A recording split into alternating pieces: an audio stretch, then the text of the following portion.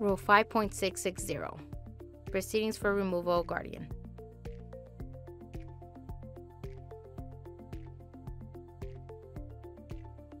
Notice: proceedings for removal of a guardian may be instituted by the court, by any surety or other interested person, or by the ward, and formal notice of the petition for removal of a guardian must be served on all guardians and interested persons, next of kin, and the ward.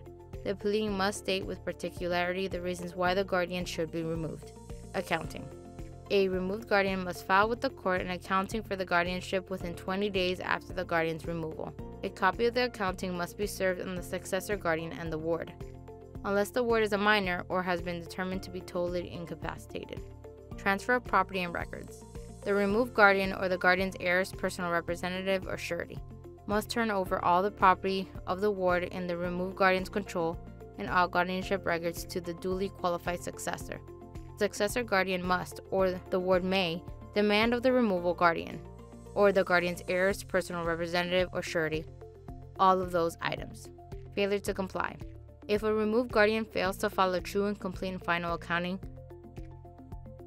for the guardianship, or to turn over the successor of all property of the ward and the removed guardian's control and all guardianship records, the court must issue a show cause order. Guardian advocates. Subdivision B through D of this rule must apply to the guardian advocates only to the extent that the guardian advocate was granted authority over the property of the person with developmental disability.